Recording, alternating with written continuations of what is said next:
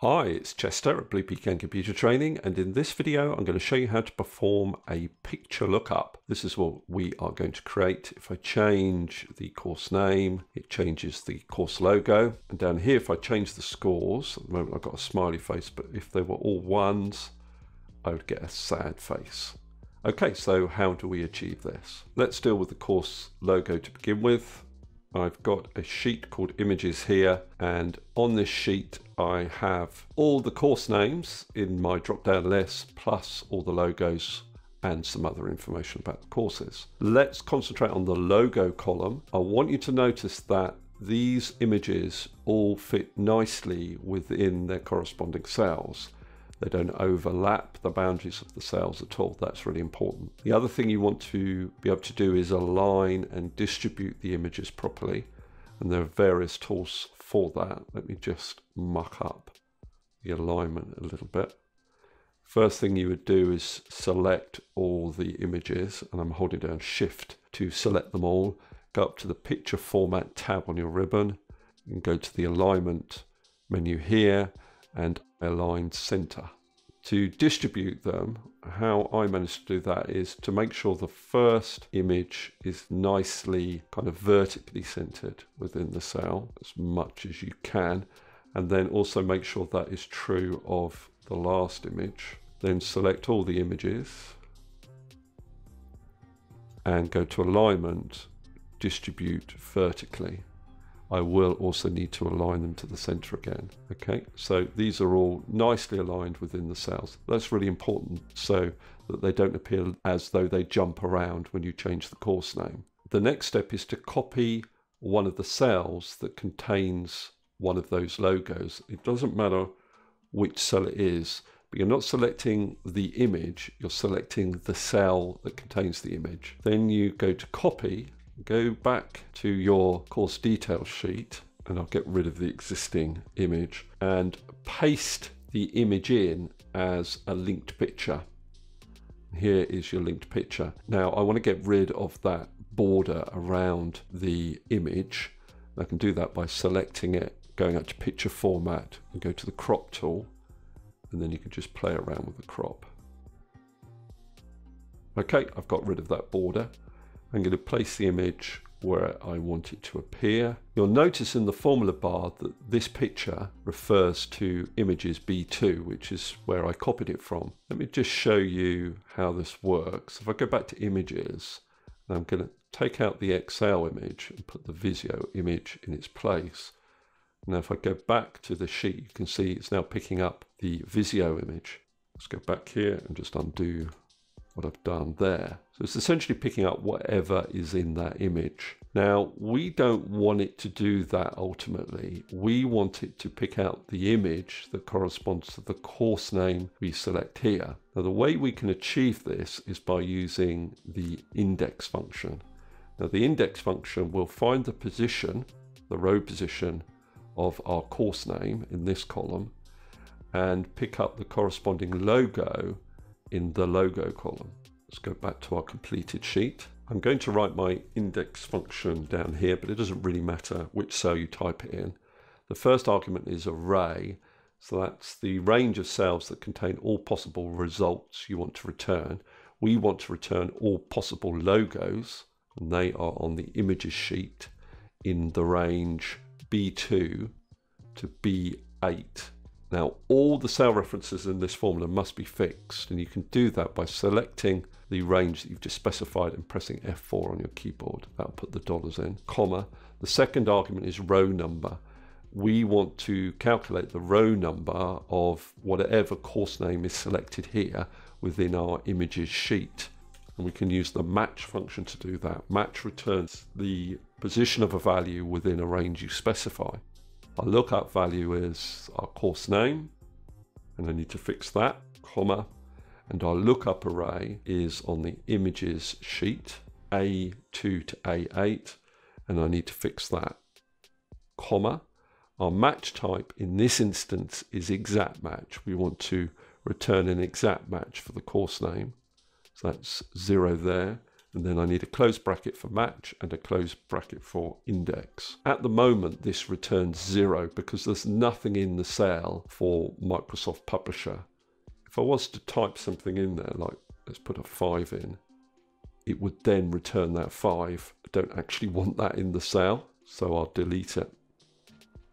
I want the index function to return the logo image rather than the value that has been entered into the cell. Now you'd think that what you could do is just copy and paste this formula into the current reference that the image is using. And that unfortunately doesn't work, but there is a workaround for it. What you do is you create a named reference for this formula, and then you can use that name up here. You can say equal and whatever name you've created.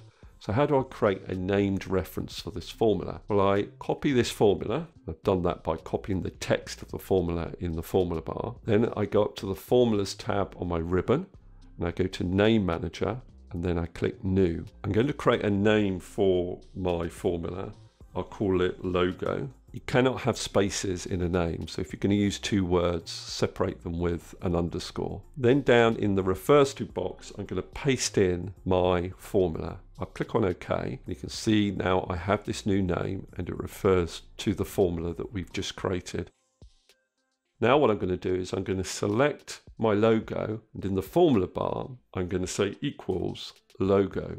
And you can see that logo appears in the IntelliSense list. So I'll double click on it and I'll press enter. Now, when I select a course name, it returns the correct logo in this cell. Okay, let's now talk about how to do this picture lookup for the course feedback. It's actually based on the average score in this list here. I'll delete this image and let's have a reminder of how we paste the image in. What you've got to do is select the cell, not the image. I select this cell, and it doesn't matter which cell or which image I'm working on, and I copy the cell. I go back to the sheet that I want the logo to appear in, and then I paste linked picture.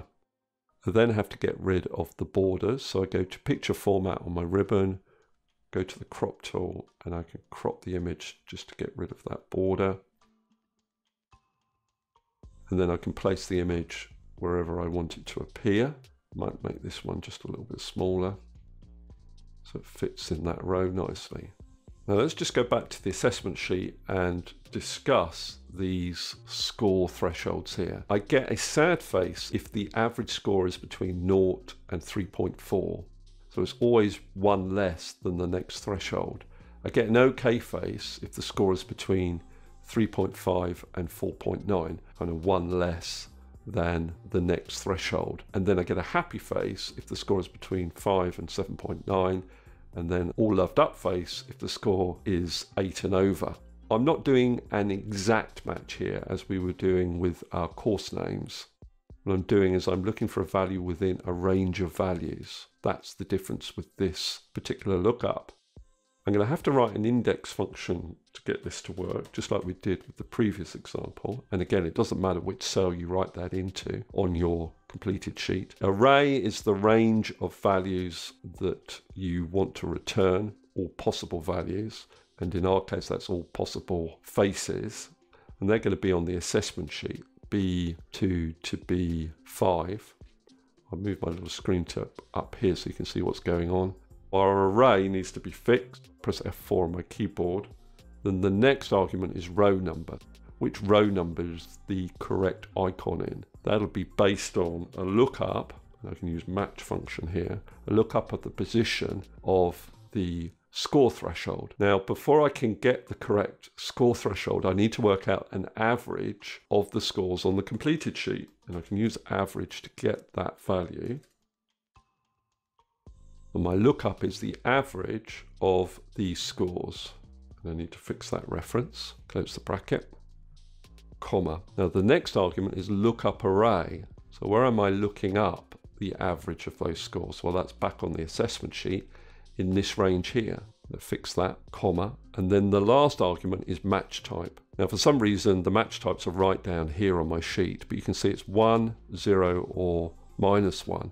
Now in the previous example, we used exact match, which was 0. 1 is what we want in this example, so I double click on it. And we use 1 where we're looking for values within a range of values, and those values are expressed in ascending order, which is what we've got here.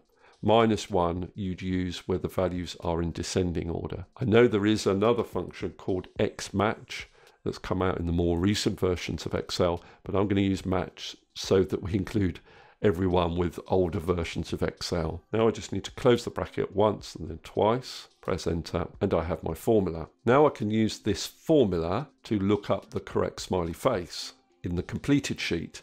But if you remember, I can't paste the formula directly into the formula bar. I have to create a named reference to the formula. To do that, I copy my formula onto my clipboard. Then I go up to Formulas, Name Manager, and I create a new name. I'm going to call this name Feedback. And I paste my formula into the refers to box. Click on OK. You can see now I've got my feedback name and my logo name. Click on Close. Click on this image, delete the current reference here, and type in feedback.